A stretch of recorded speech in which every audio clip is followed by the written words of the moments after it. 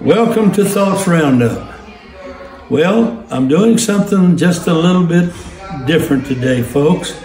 I'm here with Brother Phillips in Mississippi, and he has interviewed me.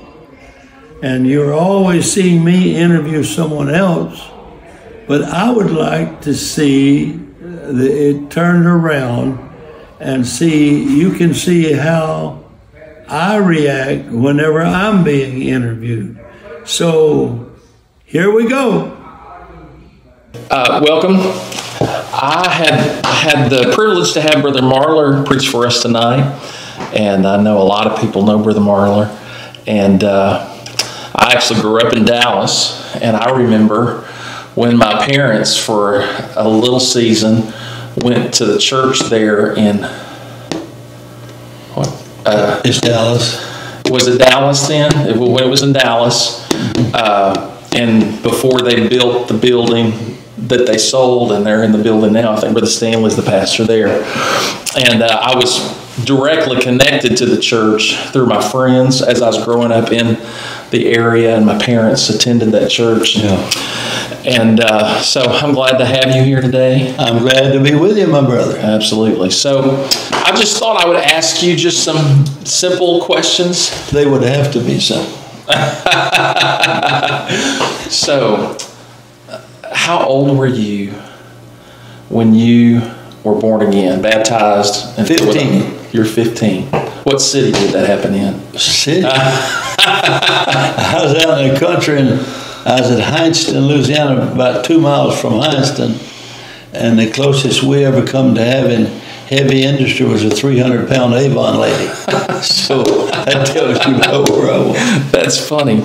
So, what caused you to go to church? What, somebody invite you? Oh, no, my folks. My mother got the Holy Ghost and Dad in 1926. Okay. And that's all we knew. Okay. And way back to where sometimes we had to walk, it's 2.5 miles, and sometimes we went in a wagon. Okay. And every once in a while we'd have a car run enough to get. So how old were you when you preached your first sermon? Let's see, probably 26. Okay, so yeah. So you didn't just start preaching when you were just a young man? No. Okay. I spent 4 years in the Navy before that. And what years were you in the Navy? 52 to 56. Okay, so that's post-Korean War? No, the fact is I was over there in Korea when it ended. Okay. When the war ended. Yeah, I'm very familiar with the dates and a lot of events of World War II, but I don't know as much about the Korean War, which is probably true for a lot of people. Yes. So how old are you? I'm 88, going on a 220. Oh, wow. Well, congratulations, huh? Thank you. And you're on the road all the time?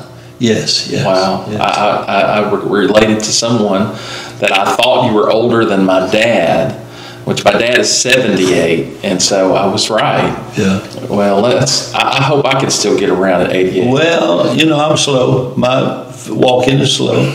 It's been slow for about a year. I don't know what caused it. Mm-hmm. Well, about 88 might have something to do with it. Well, it might, but I got sick, and ever since then, it's been that way. But as long as I can get around, I'm not going to fuss. Yeah. Keep going. I was telling someone the other day, I am 54, and it has happened so fast. Yeah. And I told someone, I said, I really dread the days when I have a message to preach and know where to preach. Yes. Somebody asked me, said, how long are you going to go? I said, till I can't get there or they quit asking me. Oh, there you go. I never call anybody and ask them to let me preach for them. And if nobody asks me, well, if y'all want me off the field, just stop asking. Just stop asking. Wow, that's something. So I know this is going to be a hard question to answer. It may be easy. What is the most impacting message that you can remember hearing? Yeah, on yourself personally. A message that just really was transformational for you. hearing somebody preach. Right.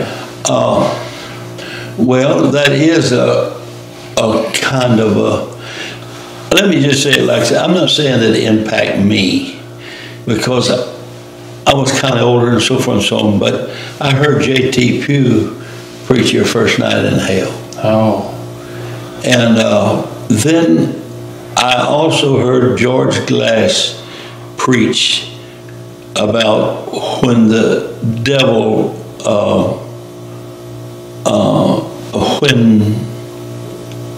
when God takes a weapon out of the hands of the devil and beats him over the head with it. And now he might have said it a little nicer than that. And then I also heard Brother Gidrose preaching the Death March to Hell. It's odd that I had two sermons about hell, and I'm not have a fixation on it, preaching for that. But that was two sermons, that the Death March to Hell. I've heard of Your First Night in Hell, and I've heard of the Death March. I had never heard of the. Yeah, I was sitting there when they preached it. So I have listened to a lot of J.T. Pugh after he passed. And I personally enjoy his particular style of preaching, listening to it while you're driving down the road or working in the yard. And I have listened to a lot. In fact, my oldest and dearest friend, his name is Kevin Schindall, and J.T. Pugh is his favorite preacher, and he's got as many as sermons are available on the internet. He has them. He has them. Now, his preaching changed a little. A little bit. Right. After you went to headquarters, started working, and he went into more of a teaching mode for a while. But when he got through with that, he still had the same old good way of doing that. Yeah. Well, he was had clear his throat. Yeah. I heard him preach a sermon one time. I started to mention it a while ago. The Christly art of dying and staying dead. And it was quite a sermon. I guess so. Yeah. I guess so. So what is the most memorable, maybe a few memorable messages that you preached that you remember? Well, I have to kind of go by what people say. Right. And because I couldn't evaluate most stuff. Right. But people remember and ask for the scent of water. I think I've heard you preach that. It was a long time ago. I think you preached it at Brother Crafts. It still keeps coming back up, and even though I don't ever preach it myself. Right. But then it keeps coming back up, and then there's another one or two that the echo comes back. I preached that, and they've asked me to preach it at camps. And so the echo comes back. What's the kind of premise of that?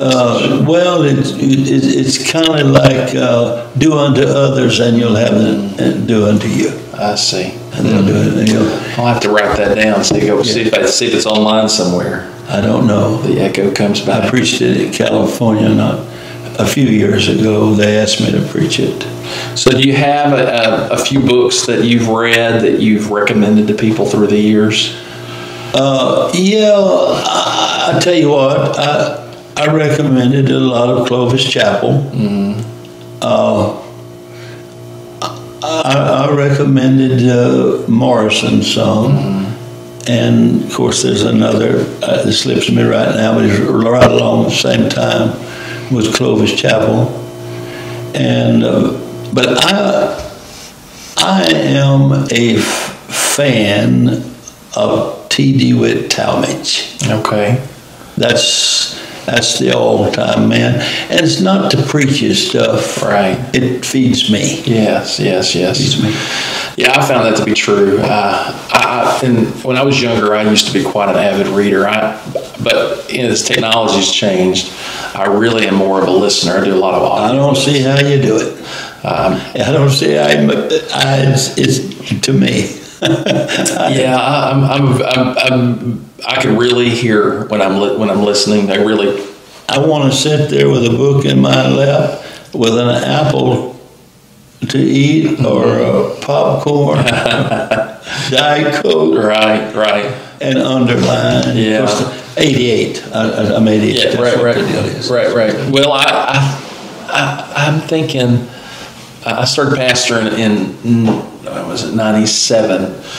And up until about 2000, 2001, the technology really, up until that point, I was a prolific reader, and of physical books, but I'm much more of a listener because I can do it while I'm driving down the road. I can do it while I'm doing yard work. Yeah. And I probably spend most of my devotional study time writing, do a lot of writing. Yeah. And I know you've written. How many books have you written? About 35. About 35. Yeah. About 35. You need to take it. That's fine. Mm-hmm. That's all right. No. He's listening to you. Hello? Jason, I'm making a interview right now. It's why I didn't just catch on with you. All right. Well, carry on. Well, can I call you back after church?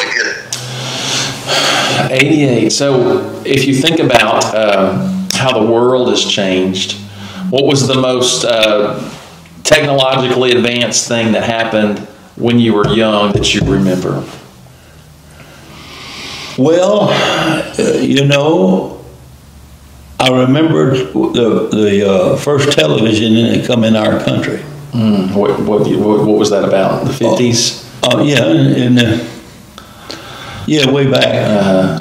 Because I remember going over to my uncle's house, and he had one, and it was just a bunch of snow and stuff. And there wasn't much to it, really, and all. And I got a feeling. Now, whenever we didn't have electricity, much less a telephone. Right. We had to watch television by candlelight. But anyway, what the deal was, I was in the Navy, and the helicopter came and dropped a package down on the mail down on the deck. And after a while they sorted it, and Marler, and I got a letter from Mama. And she said, "O.C., we've got electricity." And she said, "We've got a phone. Our number is 793-2097. No, it just started off with 2097. And said, when you get to the port, it would be about almost a year. She said, give me a call." Oh, wow. That was something, I bet. Yeah. And so to us, that was big. Used to, you could make a phone call if you went to Forest Hill, and they had where they punch in stuff and stuff, and you could pay and make a call somewhere. Yeah. But it had to be a really a needed situation. It was not inexpensive. Yeah. Plus, nobody had any needs. Right. Well, do you know somebody that can get to the phone, right? Or had a phone? Well, they didn't have. Well, it would have to be a business thing. Probably you had to make a call. Okay. Because people didn't. Most people didn't have phones. Probably even up in the north where they were doing better. So in your ministry, so you started preaching when you were 26. Is that right? Or 25? Yeah, 26. 26. And do you remember your first few messages you preached? I remember the first message I preached. Brother Mangan gave me, Carl McKellar, Kenneth Phillips, and myself. I think 10 minutes. Really? On Wednesday night. So you grew up with Kenneth Phillips? Yes, and so that sermon that I preached that night was the high cost of low living. The high cost of low living. Yeah, Kenneth and Carl. Okay. They were my friends. And that's something. We went to Bible school in St. Paul, Minnesota in the same car there. Wow. Isn't that something? So, I guess you evangelized after that? How old were you when you started evangelizing? Well, you see, wife and I got married, before I preached out a little bit and all, but to really get to going, it was whenever she and I got married, and we drove down from Moline, Illinois, down to Alexander, where I lived, and we started from there. So, pastoring, how many churches did you pastor? Well, too many. Okay. I pastored a church in Desert, Texas, and then I went to Dallas, Texas, to start a new church. Right. And we did, like you mentioned a while ago, we didn't know one soul there. And my wife had never been there. I'd made one trip to kind of scout out the area I thought we ought to go to. But I had a deep feeling about going to Dallas. And so we got to Dallas, and we built a church. Now, I had $385 or $65 is all I had. I sold my coin collection to my brother.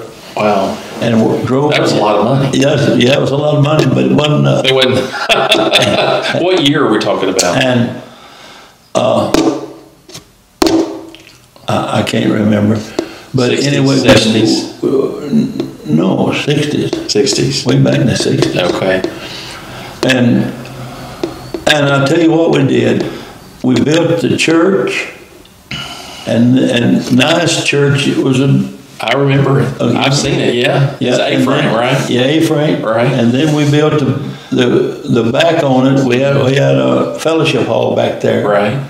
And 4 or 5 acres of land. Yeah. And I've been there. Yes. Yeah.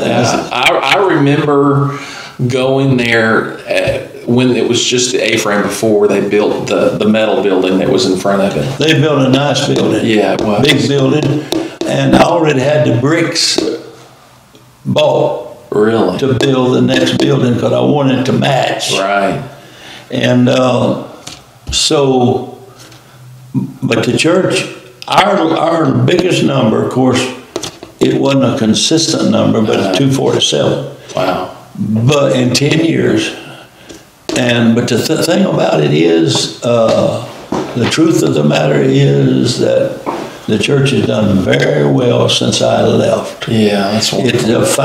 They had about 500 people there at one time. That's wonderful. Yeah, and of course they've sold out and moved. Yeah, I've been in their new building. In fact, my parents, when they lived in Dallas, they lived maybe 2 miles from their current location, and it's a wonderful church. They really have great worship. And I'm so thankful for that.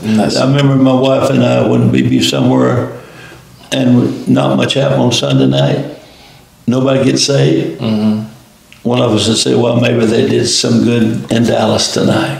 Because it wouldn't have been there if we hadn't gone. So it wasn't taking advantage, Sure. So how long, you were there 10 years, is that 10 right? 10 years. And then if I remember, you became the home missions director. Home mission director full time. Right. Yes. And how long did you do that? About 2.5 or 3 years, I imagine. And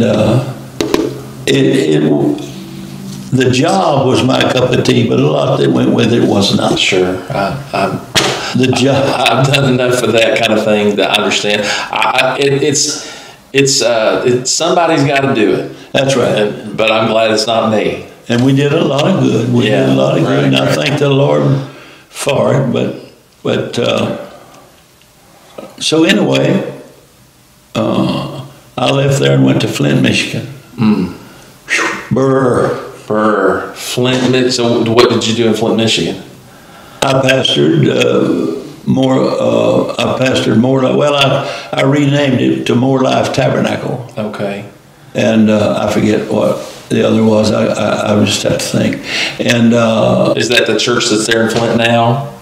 They moved it. Okay. To another location, but their South Flint Tabernacle. Okay. Nate Wilson pastored South Flint Tabernacle. Where Brother Henson and I guess his son. Brother Henson. Yeah, them. And he had a great church. Yeah. He had a great church there, and we did too. We had just We went from about 88, I think, to over 300. That's awesome. But it wasn't all just revival. It was like people come back and this and that. Yeah. But nevertheless, it was a great church, a spiritual church. Well, I obviously don't know this, but my observation seems to be that a lot of our big city churches have historically been a testimony to the strong work happening in their rural towns. Yeah. People grow up, want to move, and they move to the big city. Move to town. And are a blessing to the churches in the city. Yeah, well, and they had the Chevrolet dealership, the plants there. Right. And everything. I was so stupid. I remember buying a new car there, and everybody worked for the GM and I went and bought a Chrysler. Oh, no. How did that look to those people? And they probably took offense to it, huh? Well, they didn't let me know it. But I sure, I should have had a kicking. Yeah, well, he that hath not done dumb things, cast the first dumb stone, right? That's right. Yeah, I hope that's right. I should have been beat by and stoned many times. I've made more than my fair share. And when I bought the car, the gas went sky high. And how high was that? Do you remember? 83 cents a gallon. We couldn't afford it. Everybody was just shocked. 80, and that's when. How much do you think? I mean, how much was a gallon of milk back then? Or something that we could relate to. I don't know. What year was that? That was I think I went there in 73. Okay. And I was there in 76. Yeah, okay. Because that's bicentennial or something. Yeah, so that was when Carter was president, or... Oh, I can't remember who was there, but boy, I want to tell you what, there was gas lines and fights. I remember all the way south and everywhere. Boy. I remember being in, I think it was a Kip's Big Boy or Denny's. Yeah. And I was just a little bitty kid. It was when Reagan was running against Carter. And I just remember this, hearing the people behind us talk about who they should vote for between Carter and Reagan. And I mean, it's such a vivid memory. I can see the orange vinyl booths, and I mean, I'm there, and I remember people that I don't have many memories because my parents were not political. They never talked about politics, but I do remember that. So, what is the best advice that anybody ever gave you? I probably can't answer that. Well, I just don't know. I just don't. Yeah, just didn't come to mind. I mean, I'm asking random questions, so. Yeah, I really don't know. Mm-hmm. I really don't know. I think the best advice I ever heard that helped me, I was in the process of accepting my call to preach, and in that I had a relationship that broke, and I went to my pastor's wife, which was Lila Lane, and I was, really torn. And she said, Scott, God gives His best to those who leave the choice to Him. And long story short, not long after I got married, my mother-in-law gave me a little plaque, and it said, God gives His best to those who leave the choice to Him. And I would say probably that's it. Well, I believe I read probably the best advice I got that I can think of. It said, whenever you're making a list of your friends, put yourself on it. Because, we have a tendency to, no matter how loud we talk, we might have a tendency to think we're kind of nothing and nobody really. Mm-hmm. But that was good advice for me. I heard, I think it was Brother David Hale. One time he was doing a minister's seminar in Brandon, and he was making a point. He said, don't apologize for having an ego. He said, God gave you that ego. Your key is to keep it in control. But no one's ever done anything for God or the kingdom that didn't have some sense of... mealy mouse don't make it. Yeah. I thought that was... Because I recognize I have a pretty healthy ego, right? I mean, I'm sitting here talking on the camera. You have to have some sense that I have some value. Well, when you invited me, what did I say? Okay. Yeah, absolutely. Right. Well, I think most preachers, they have to have some sense that, you know, why else would you get up and think people need to listen to you for 30 minutes or more? Because you have some value to add. Yeah. Yes. Well, you have anything you'd like to talk about? No, I'd just say that this is a beautiful church, and I think it would be good for you to give the address in case there may be people coming through here on vacation and so forth. So my name's Scott Phillips, and I pastor Spring Ridge Pentecostal Church in Raymond, Mississippi. We came here in 2003 and started our first service in 2004. We've been here over 20 years, and now we started in Clinton. We now are in Raymond. And you can see it from this road is 18. Highway 18 Spring Ridge Road. It's 3453. Sunday morning, Sunday school 10, worship at 11, Wednesday nights at 7:30. And we're looking forward to having you here. You know, I've known of you. I don't know that I've ever shaken your hand before because I'm not. Well, I did earlier today, but you were friends with Brother Kraft. Yes. So I heard you preach there. I've got a few of your books. You said you've written 36 books? 35. 35 books. My wife wrote 13. Yeah. Wow.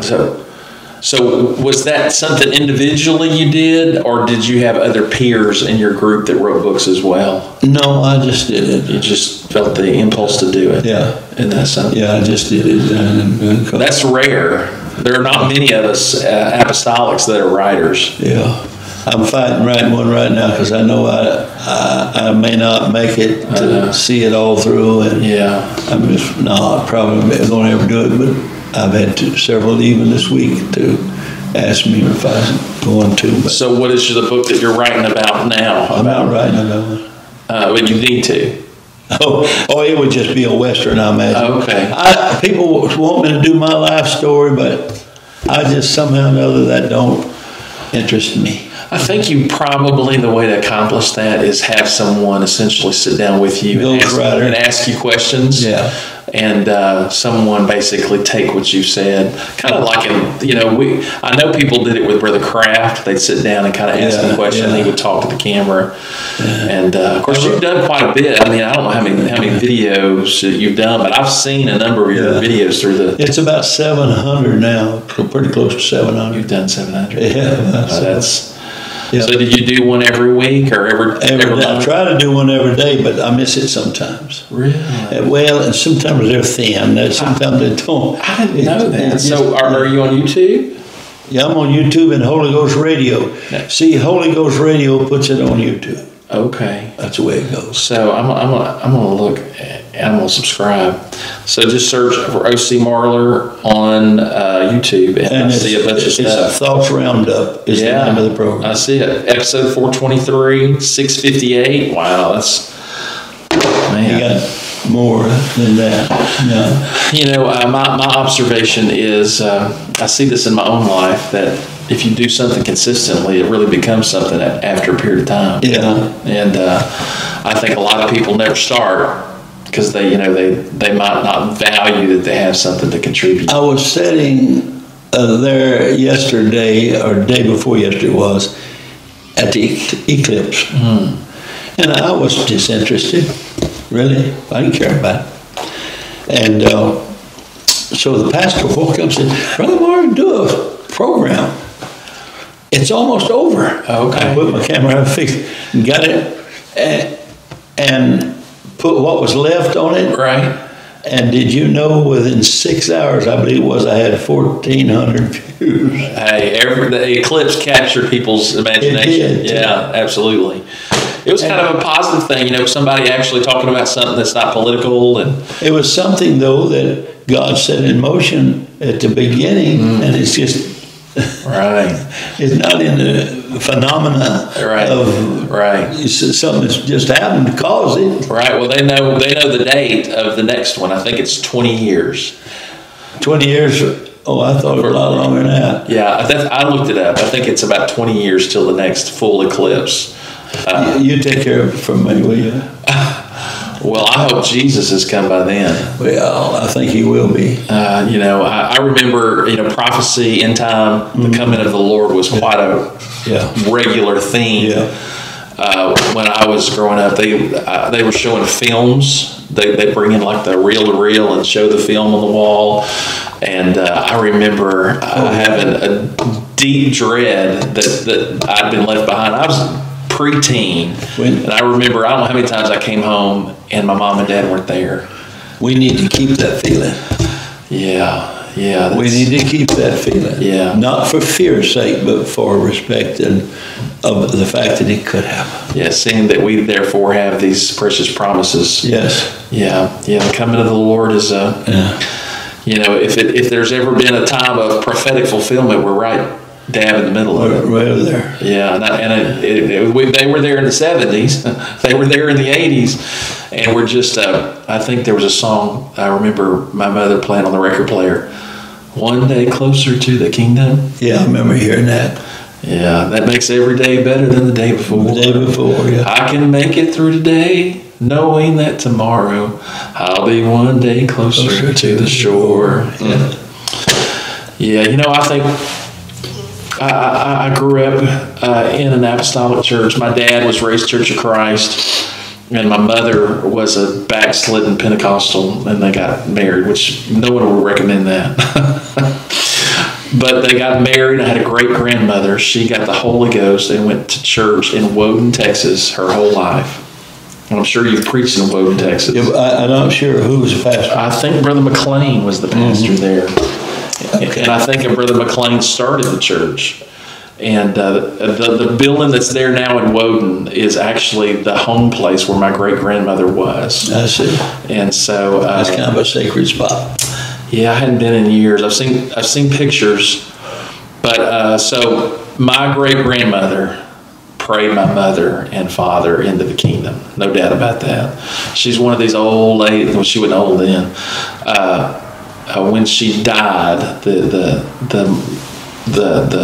funeral director called the family back and pulled up the hem of her skirt, and she had like these thick calluses on her knees.